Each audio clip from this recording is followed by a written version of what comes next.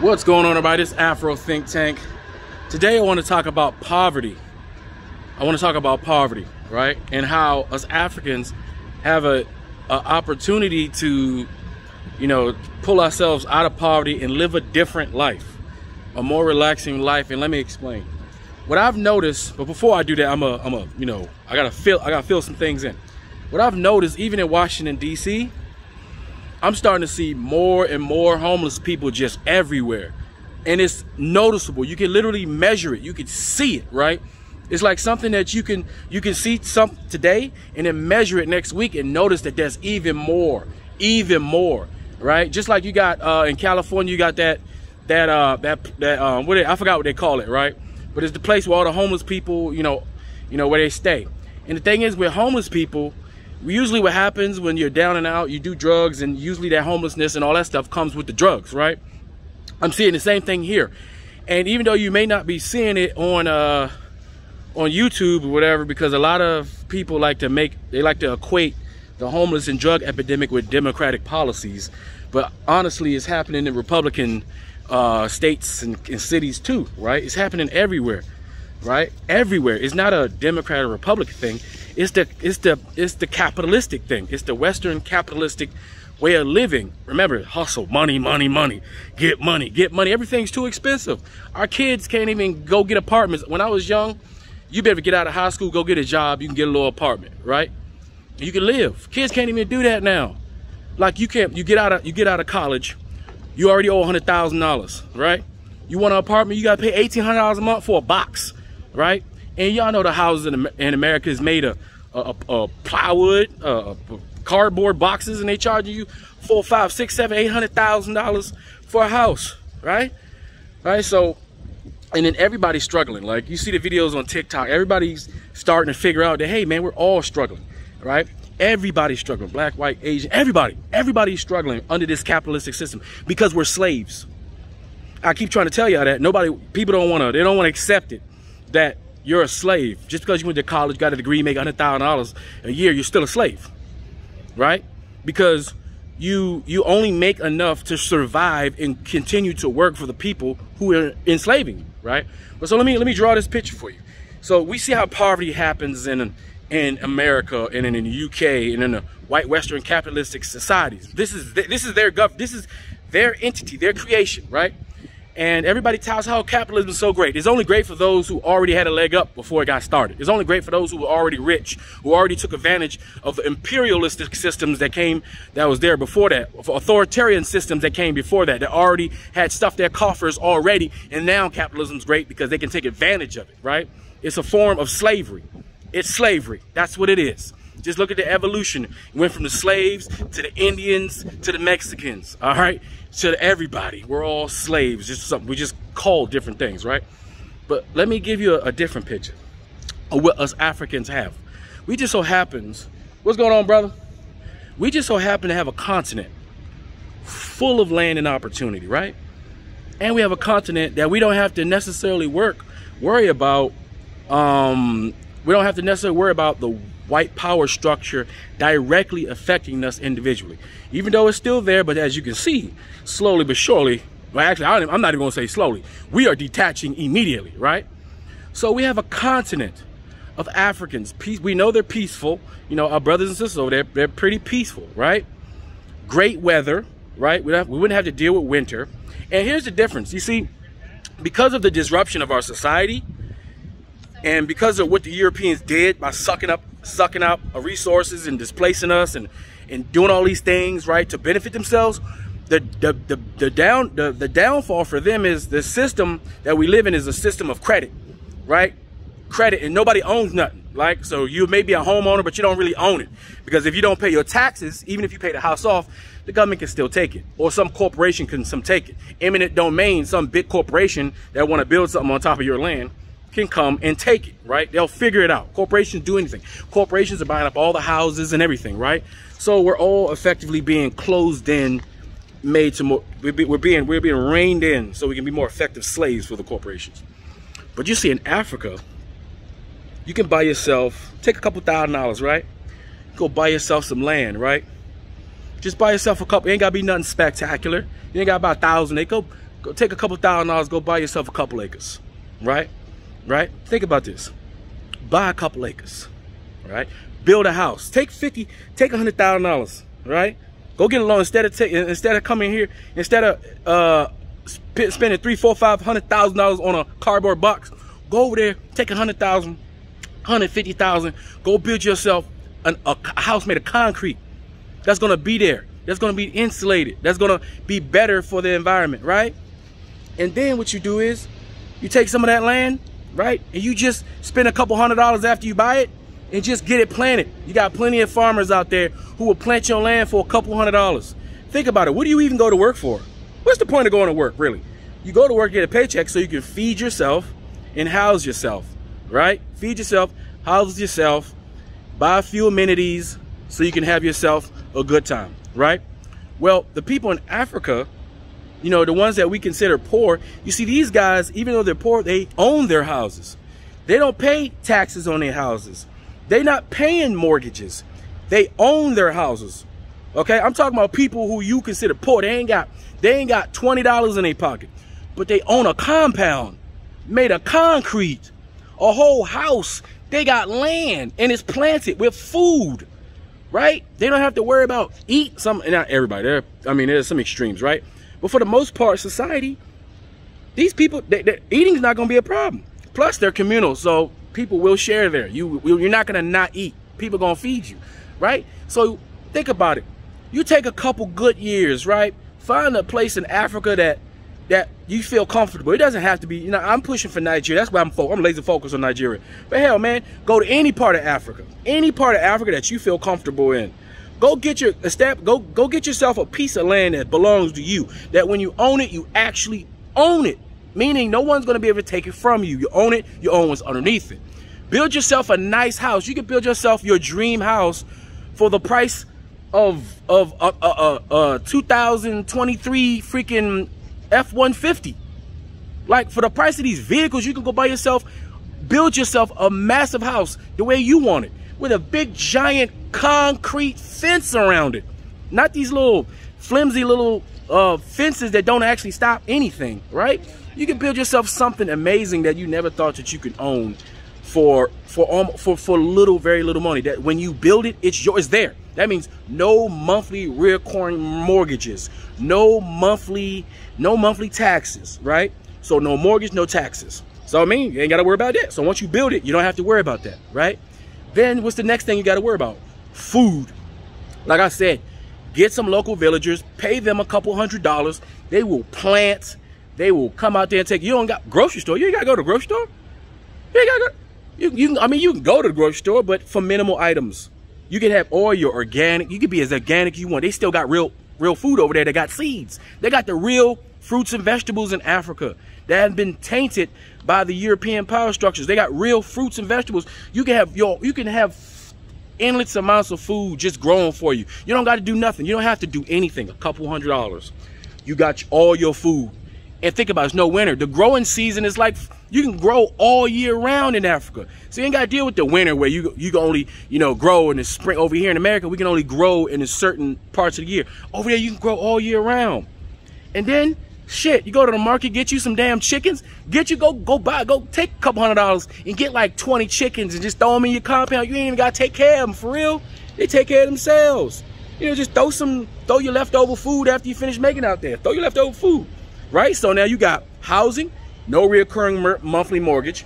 Then you got your food, right? So you ain't got to really worry about eating. You got your chickens and stuff. That means you got fresh eggs every day. I know a lot of you guys don't know, but chickens actually, they produce eggs even if they're not like copulating. They just do it, right? The only time you get eggs with chickens in them is when they do copulate, and then you take the eggs and you incubate them, right? But for the most part, you can wake up and have fresh eggs every morning. Fresh eggs, and you know where they came from, right? And you want to eat chicken, you can eat chicken, right? Get yourself some goats, throw them in there. Like, I'm telling you, and if you want to go to the grocery store in Africa, you can go to the grocery store, but it'll be very minimal. You wouldn't have, because you'll already have the majority of your stuff set, right? Then what else do you need? Power, right? Solar power. I got a $700 solar power setup in my compound in Nigeria. $700. You'd be surprised. how much power you actually use. And when you find out how much power you actually need to enjoy yourself, to watch your TV, to wash your clothes, to refrigerate, you will realize that we're being scammed every month in this country. And we're getting vastly overcharged for electricity. When you can set up your own, even the people that put the solar panels on their houses in America are being scammed. Because they say, oh, we'll set it up for free. Yeah, but guess what? You got a second, damn near a second mortgage on that damn solar panel on the top of your house that you can't get rid of. And that the government is actually making more money taking the shit from you. They're benefiting. You kind of benefiting, but they're benefiting, right? But over there in Africa, you buy your shit up front, get a couple solar panels slapped on top of your house. Guess what? It's free. I got free power in my house. Free. Listen, free. No mortgage. So there's no mortgage, no taxes, no electric bill. I can go buy a propane tank for gas and fuel. I can get a stove put in, and you can do it like that. No problem. You get all the American amenities. You can build your house to your American standard over there. No problems. Have everything you want for really minimum costs, right? Shit, you could take your vehicle you got over here, take it over there. Guess what? Your insurance is not going to cost you $300, $400, $500 a month. I got a car over there and I got insurance on it. It cost me a few $100s for the year. All right, that came with the tags and all that stuff. I'm like, well, damn. Sweet. Okay, so I'm saying, and we have rights to these places. We're Africans, so we have a place we can escape to. While the West, do you see the Western world changing anytime soon? Do you see the white Western world changing from this form of capitalism? No. What's going to happen is we're going to be crushed the same way Rome was crushed, because Rome did exactly the same thing, and that's why they were crushed. They imploded from the inside. Because society, as they get stressed out, as society becomes more desperate, society starts to do more things, more criminality happens, more drugs, until eventually we come to a point where it collapses. And if you don't think it's going to happen, it can happen and it will happen. It happens to every great nation. You know, it's just that some people don't learn the lessons of the past and they think, oh, this is going to last forever. You think this is going to last forever. Egypt didn't even last forever. All of the great nations that we built in Africa didn't last forever. Nothing lasts forever. Change is the only thing that's forever. All right, and we have to think about the change that we need to take. But we need to change. We need to start changing, and we have an opportunity to do so. Europeans are running to Africa. Shit, they understand. They run into Mexico trying to do the same shit. They're tired of this shit too. Man, them European Americans are tired of this shit. All right, they're tired of this shit. They're on YouTube talking about that shit too. They're trying to get out this capitalistic system, right? So, and we got the best place in the world to do it. All we gotta do is go home, literally. We just gotta go home, set our shit up, go back and forth, take a trip, find a place, buy some land, come back, take your ass back to work here, go back there, build some shit. When it's done, guess what? Move, retire. Even if you just wanna finish and do 20 years at your job and you wanna just retire at 50, 55, guess what? By the time you do that, you'll have a whole compound. You'll have your food production ready. You'll have a neighborhood, a community that'll be looking out for you. You'll be set. You can literally relax and enjoy the rest of your life. That's what I'm trying to have you guys do. That's what I'm gonna do. So I can bust my ass now. I'm here, right? I can bust my ass here, but I know that my future is secured because I secured it. That's what I want you guys. Go secure it, because you'll live a fabulous, fantastic life being average in Africa versus trying to hustle, and be a millionaire. Six figures in America, and you stress out. You have a heart attacks, you have an anxiety, we having strokes, and everybody got cancer and diabetes because of food we forced to eat. We ain't got no choice, right? I mean, we have a choice though, right? It just takes a little courage, right? A little courage, you know, and a little effort to just go over there and see it. I promise you, you take a trip, you take your first trip, you'll know exactly what I'm talking about. You're like, oh damn, this is it. You know what I'm saying? So I want you guys to think about that. You know, times is getting hard, and it's just gonna get harder. We just got started, and once these robots come, about 40% of these jobs about to be gone. 40% of these jobs about to be gone, right? Just know it, because corporations in the business of making money, and the new slave is gonna be a robot. The new slave is the AI system. They don't need you no more. They don't have to deal with your shit. They don't have to deal with your ass calling off. They ain't got to deal with your ass talking about you want to go on vacation. They ain't got to deal with your ass talking about you want to get off work on time. No, the robot gonna work 24 hours, 7 days a week, no days off, no benefits, no nothing. If I was a corporation, of course I would hire a robot, the AI robot over you. because I want to make money, and that's what corporations do, make money. All right? So I'm just saying, guys, Africa, there's a reason why we're saying, listen, I don't want you guys to wait 5, 10 years before you decide to take the first trip. And then by the time you take the first trip, you're going to go over there, you can see a bunch of people like me who've been over there for about 10, 20 years. You know, the prices of everything going to go up by then, but everything going to be bought, and you're going to be in the back of the line trying to get the scraps. You're going to be left behind. A lot of you African people here are going to be left behind because you think that this country is going to do something different for you that it hasn't done. This country doesn't care about anybody. So it's not going to care about your black ass. Ever. Doesn't matter. That's the nature of this beast. That's the nature of the capitalistic system. It's never going to care about you. It will tell you it cares about you, right? But it's never actually going to care about you. And as soon as we wake up and figure it out and then make the necessary moves to take our asses back home and try to get a semblance of peace on this planet and get a piece of the thing that's owed to us to get our birthright, which is peace, healthy eating, healthy living, and tranquility, right? All you have to do is take this American money over there and do it. You got to use this American money and do it, right? And if you're a veteran and you're 100% disabled, if you're a black veteran, you're 100% disabled, get your ass over there. You got money. You can live off your disability. And you ain't got to never work. You ain't got to never do nothing. And you won't be a burden on society because you got your own money coming in. And you can do a whole bunch of amazing things. If you are a regular civilian and you got your disability check, take your ass over there, use that disability truck, and leverage yourself over there in Africa. I know an African American right now that's in Nigeria right now, living off his damn Social Security check. He young dude, black guy, got a wife, got some kids. He living Abuja, living it up. Never came back to America. He's not exactly legal, but no one's checking. You can't tell, and nobody cares. You know, if he ever try to leave Nigeria, he might have an issue. I'm pretty sure he's gonna have an issue. But he doesn't plan on leaving Nigeria because he's happy. He doesn't care, right? So, well, do it right. Don't do that. Do it the correct way, okay? Do it the correct way.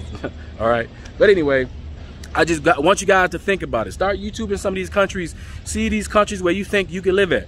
Now, for you people that need, you know, medical and this and that, make sure you take that in consideration. You want to make sure that you're close to a good hospital. There are good hospitals in Africa. There's good hospitals in Nigeria that have all the technology and all the bells and whistles that we have in America.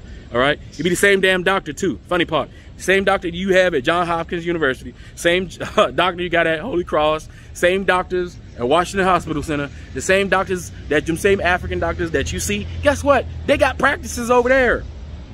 I mean, you be the same doctors. All right. They went to the same schools. A lot of them doctors over there in Africa, they went to the same schools here. You know, you ain't missing out on nothing. You just gotta make sure you just find and pick the one that's good. That's all you gotta do. You gotta make sure you do your research.